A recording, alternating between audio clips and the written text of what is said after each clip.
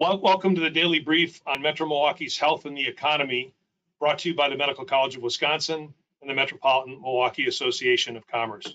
My name is Tim Sheehy, president of the MMAC, and I'm joined by my co-host, Dr. John Raymond, president of the Medical College of Wisconsin. Each day at 3:30, we bring you a 19-minute fact-filled program on the impact of COVID-19 on the health and economy. Today's webcast is powered by Aurora WDC. And again, our special guest this Friday is Mayor Tom Barrett. So Dr. Raymond, let's start with a healthcare update. Thanks, Tim, and it's great to be here with you and Mayor Barrett today, and good afternoon, everyone. Yesterday, there were only 49 new COVID-19 positive tests in Milwaukee, but a new high of 304 in Wisconsin. And recall that on Wednesday, we had 225 new cases in Wisconsin, and yesterday, we had 207, and those were three of our largest daily increases thus far. And I did express some concern about this trend, but I note that our testing capacity has increased significantly this week, and the number of tests that we actually administered has grown as well. For example, we exceeded 2,000 for the first time yesterday and exceeded 3,000 for the first time today. So this may be something that bears some consideration going forward, but I think it's a good sign that we're enhancing our ability to test where it's needed. Our average daily growth rates, calculated using all of the data since March 12th, continue to improve to 5% in Milwaukee and 6% in Wisconsin. And the 7-day average daily growth rate was 2.7% in Milwaukee and 4.1% in Wisconsin. And that continues a trend of slight improvement in Milwaukee and slight worsening in Wisconsin. And the doubling times continue to improve to about 14 days in Milwaukee and 11.5 days in Wisconsin. If I could go to the next slide, please. This slide shows the daily new COVID-19 cases in Wisconsin since March 12th. And as you can see, there was some leveling off with possible beginnings of a decline until Wednesday, when our new cases rose for the last 3 days. Again, this increase might be due in part to a large increase in enhanced testing, but there may also be a significant increase in new COVID-19 positive cases independent of that testing. If we could go to the next slide. This slide shows the daily average doubling times in Wisconsin since March 18th, and as you can see, these have continually improved. If we were to graph Milwaukee, it would look slightly better, so we continue to have progress. Now, up to this point, I think the data that we provided have been very useful, especially the trend analysis. Going forward, though, because of the rapidly increasing availability of COVID-19 virus testing and probably the new availability of serological testing, we might need to rethink what data are crucial for us to follow. I promise to consult with MMAC leadership about what's most relevant for us as we move forward with a smart restart of our economy. So please stay tuned and expect a different and somewhat enhanced data set. Now, if I could just digress for a moment to talk about the Medical College of Wisconsin. As you know, we're an anchor institution in the region, and we're both a source of medical knowledge, but also a business. In fact, we're the 7th largest employer in the region. And we're not immune to the economic pressures that are afflicting all of you. As many of you know, we furloughed 700 people effective yesterday and implemented a broad array of expense mitigation measures that were much more severe than what was necessary during the recession of 2008 and 2009. So like you, I want you to know we're very eager to get back to work as well as we begin to prepare for the new normal and we transition through a smart restart. So thanks again for your attention and leadership, and I'll send it back to Tim. Yeah, Dr. Raymond, thank you very much. And I can only imagine how challenging that is. And lots of employers are going through this very difficult position of having to furlough and lay off people. So 2 questions for you, though, before I get to Mayor Barrett. As we look ahead to next week, and we've talked about this, as testing has come online, a better measure of that may be what? The percent of those tested that test positive? I think we need to look at both, Tim, and I'm really pleased to say that the DHS website now tracks the percentage of positive tests, so that's readily available to the public, and I would encourage people to take a look at the website. There's a wealth of useful information there. And then the other piece we talked about, which is going to take on increasing relevance as we start to look at the impact of COVID and maybe a flattening, is do our hospitals here in southeastern Wisconsin have the capacity now, given the number of positive tests that are out there, to handle that? So what would you be looking at? Kind of PPEs, ICU use, just overall use of hospitals? Yeah, Tim, and these are concepts we talked about before in the daily brief and also during the weekly webinars. Hospital capacity, especially for ICU beds and ventilators, is important, but the personal protective equipment is going to be a limiting factor for the ability of our healthcare systems to resume full operations. Thank you. Mayor Barrett, just a couple opening questions for you. What's your sense now, weeks into this? How is the city progressing? What's your sense of that? Well, I can tell you that in terms of the healthcare perspective, I think that we are making progress. We want to go even faster. This week, probably the best news, and you'll hear more about this at the beginning of next week, is we've got 5 federally qualified health centers. These are the FQHCs, and they are beginning their testing. So there are 2 on the south side, 2 on the north side. The state has changed its testing criteria.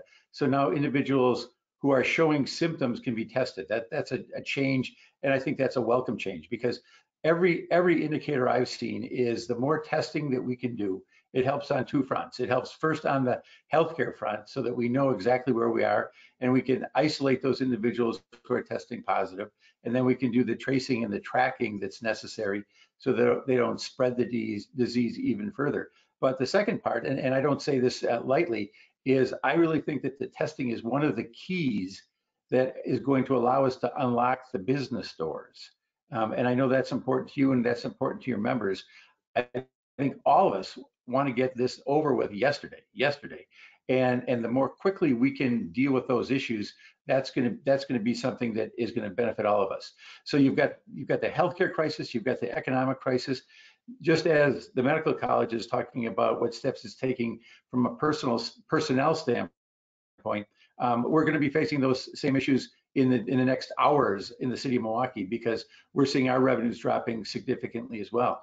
The fourth place where I've seen an impact that concerns me greatly is in the education realm, because it's so uneven in terms of what the kids throughout this region are able to access in terms of the quality of information and the internet connectivity, which is a big issue for some parts of the city as well. So I think we're progressing. A lot more work to be done, clearly a lot more work to be done. So as you kind of look to strike the balance, and not that they're mutually exclusive goals, between kind of health in the economy, how do you look out ahead? Do you know, if the state date comes in earlier, does the city move in that direction? How do you think about progressing from kind of a safer at home to the next phase in? I think that's going to depend on how the state does it. If the state is working on a bipartisan basis to do this, I think it's likely we're going to do it.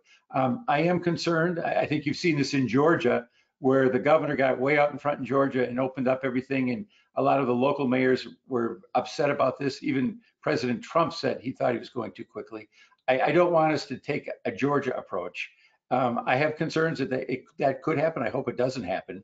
But I think that if it's done on science, we're open to it. We're open to taking the steps necessary. I don't want it to be a politically driven decision. I want it to be a science driven decision. But again, I am mindful, as everybody on this call is, the impact this is having on businesses and workers both.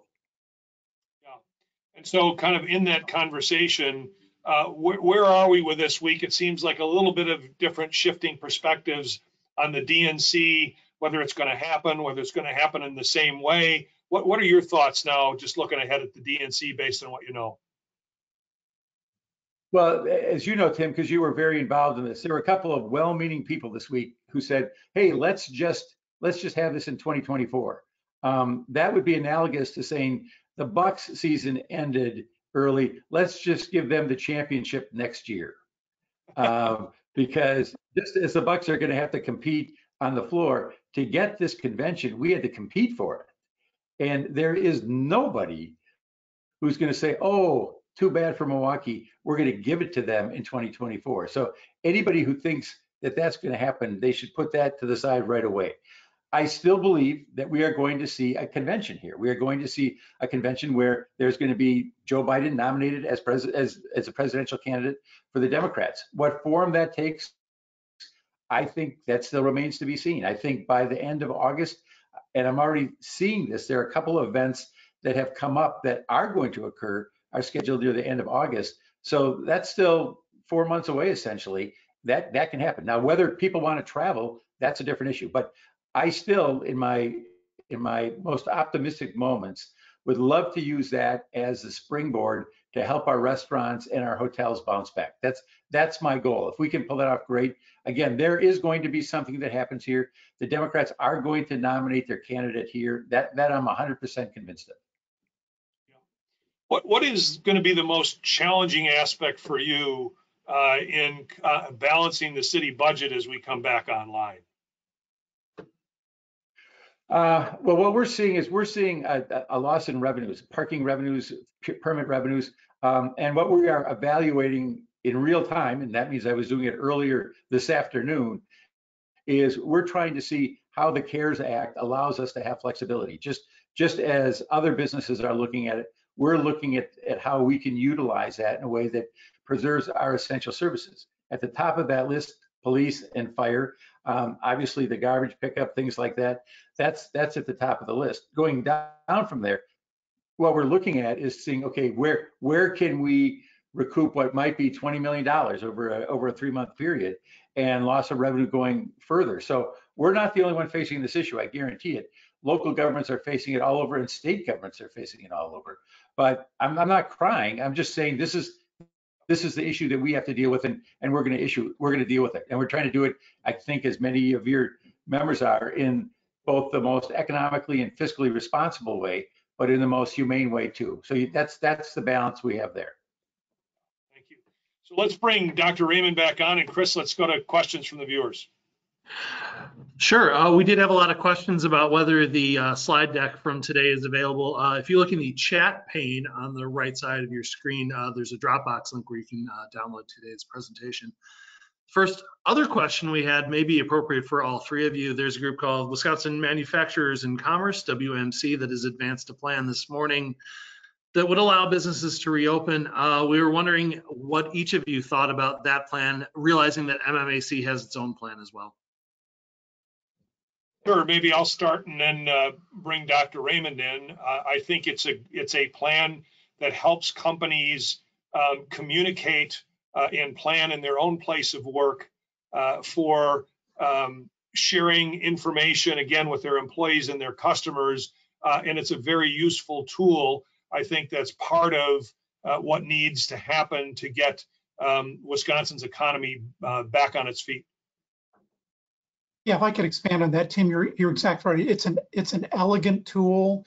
It's beautifully constructed with publicly available data. It's rational, but I think there's some things missing that would benefit from the same kind of approach that the MMAC and that Badger Bounce Back Plan have, and that would be the ability to track trends, to have consequences for non-compliance, to have public health mitigation strategies, to incorporate testing, and then educating the employees. Again, I'm not trying to be critical.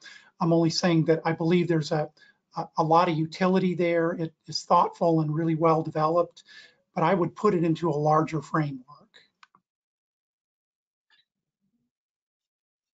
Another question we had was for Dr. Raymond. Dr. Raymond, when do you see widespread serological or antibody testing coming to Wisconsin?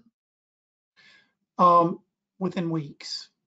And maybe Mayor Barrett, I don't know if you have any more insight, but the Abbott test is going to be available, and there are a number of other large international testing companies that are very reputable that have highly validated serological tests that I believe will be on the market extremely soon. And obviously, we're hoping to take advantage with our proximity to Abbott to have as much as we can here of that. Another question, why do you think Milwaukee is trending slightly better than some other parts of the state? Because of the mayor. Go ahead, Dr. Raymond. I was going to say because of Mayor Barrett and Tim Sheehy, but Fair enough. Well, let me jump in there because I think we can all compliment each other. I will say this early on, and this goes back to before St. Patrick's Day, and that's an important day here in the state of Wisconsin. And I'm an Irishman, and to have bars closed on St. Patrick's Day was not an easy thing to do. Trust me. And there was a lot of soul searching there. But I think that the decisions we made, which were very painful for us to take, were, in retrospect, they were the correct decisions to take. And again, I say that knowing that there were businesses that were affected, but it was a very intense period over that weekend as we were trying to decide, all right, what's the best thing to do? And what you did see is you did see some pretty dramatic steps taken. And I think that that's helped us. When we go back over a month now, when I first started looking at the rankings of states, we were number 17th in the number of cases that we have. Right now, we're at, I think, number 25 or 26. And more importantly, on a per capita basis, we're at probably number 36 as a state. Now, it's more intense here, but we've done more flattening of the curve here now. And as you could see from what Dr. Raymond said, the growth is more in other parts of the state. So I think that we made some difficult decisions, but what was helpful for me personally, quite honestly, was the backing of MMAC and the encouragement from both Dr. Raymond and Tim and others to say, look, we're supportive. We want and we recognize that action has to occur here. So I thank both of you. Well, thank you, but that's the first time you made me cry as an adult when you closed the St. Patrick's Day down on me. Dr. Raymond, you want to talk though a little bit seriously about what you've seen in the trends and where kind of Milwaukee is and where you see the rest of the state? yeah, earlier this week we showed some evidence that Milwaukee actually was doing better. Our region was doing better than the rest of the state. Obviously, we were hit hard first and took it very seriously and intervened aggressively. And I think our doubling time started out much faster than the rest of the state, and now it's actually longer or better. And our growth rates have slowed significantly compared to the rest of the state. So again, I think not only good leadership, but great education and cooperation from the public. As one final question, we did have some people wondering about whether if we did see an effect from some of the protests in Brookfield and then again today in Madison, when would we see an effect? Around now. And the data are conflicting whether there really has been an effect. Most of our metrics have been pretty flat. Great. Thank you to you all, and thank you to everybody who asked a question today. Good. Thank you, Dr. Raymond. Appreciate again your time on the program and look forward to kind of some renewed or updated data sets for next week. Mayor Barrett, again, thank you very much for joining us and have a safe weekend. Thanks, Tim. Thank you all very much. Thanks, Mayor Barrett. Thank you.